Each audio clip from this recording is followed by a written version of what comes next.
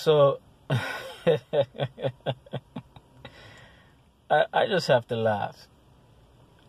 I just got done listening to Stevie Wonder's Nipsey Hussle speech.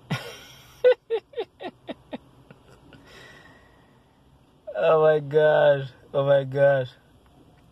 The reason I laugh is in 2010 I got introduced to the conspiracy theory channels. And that's all I used to watch for, I would say, a good year. In all of 2010, I used to watch only conspiracy theory channels on YouTube. And I watched them from January 2010, I remember, down to, it was about November 2010. And ever since, I never watched YouTube anymore until I think it was like 2013. Started watching YouTube again. No. These conspiracy theory channels I used to watch in 2010,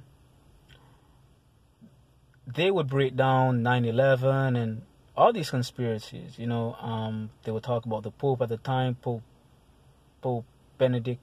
I think that's the one who resigned. And they would talk about like Obama and Bush and all these guys, right?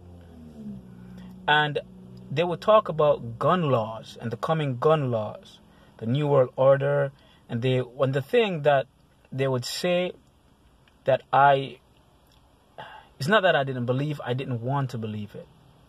I didn't want to. I didn't want to accept that possible change and what it would mean for humanity. And they said that the New World Order will be ushered in very easily, because what the upper-ups would do is they would practice the order out of chaos. So they'll stage certain, events and have the people spooked, and the people themselves will call for gun control and the likes. They will call for the government to step in and protect them, and the government will come in with solutions, which will be a detriment to the people, but they won't see it until later. Now, I listened to that speech that speech from Stevie Wonder, and I'm beginning to not believe that Stevie Wonder is blind. I don't think that guy's blind. I saw a video where people are saying he's not blind when somebody was passing and they bounced the mic stick and Stevie Wonder caught that stick. And when I saw that video, it was somebody doing that whole conspiracy theory thing again. When I saw that video, I was like, but these guys are right. He's probably not blind. How did he catch that? Now I'm watching the video of him doing that speech at Nipsey Hussle's funeral, and he spoke about gun laws.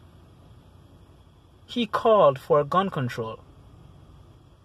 Yes. He called for gun control. I couldn't believe it. When this guy was talking, he wasn't feeling for the mic. He wasn't feeling for the stick. He knew exactly where it was, and he just touched it at one shot. This blind guy stretched his left hand out and touched the mic stick at one attempt. The first attempt. He didn't touch and feel for where it was. He just grabbed it just like that. And he did it three times he did it. 3 different times. But this guy called for gun control. And that alone has me wondering if Nipsey Hussle is really dead. Or is this another staged event? Because the first thing that struck out to me was when I saw the video on TMZ was the grainy footage. And I'm like, yo, it's 2019. Everywhere I go in Jersey and New York, people have cameras everywhere. And that's the only footage you got? From the video looks like it was from 1970 something. You couldn't even zoom in. It just didn't. Listen, I'm just a spectator, okay? I'm just in the audience with my popcorn, you know, watching the movie. But out of this chaos, they're trying to get order. And what is the order? Gun control. And what's going to happen when they implement this gun control? Whenever you won't have guns to protect yourself. And not all cops are bad. Not all of them, but a lot of them out here are terrible. And we saw what has been happening for the past couple of years, them shooting down black folks. So you can just imagine, gun control, you cannot protect yourself nor your family. Might be leading to a dictatorship world. Who knows? Maybe these conspiracy theory guys that I was watching in 2010, maybe I think they're right. I used to doubt these guys, and I used to say, hey, these guys are talking nonsense, but I'm beginning to just believe them. You know, because I'm looking and I'm thinking and I'm observing, and I'm like, this doesn't make any sense, that doesn't make any sense, this doesn't add up. Maybe these guys have a point. And what they said is finally happening. People are crying for gun control, for tougher gun laws, and they've been doing it for years. So these conspiracy theory guys, they got one thing right. Or maybe that's one thing that I have seen that they've gotten right. Maybe they have gotten more things correct, but I haven't seen it yet. But this one here, yeah. They got one up on this one. Stevie Wonder.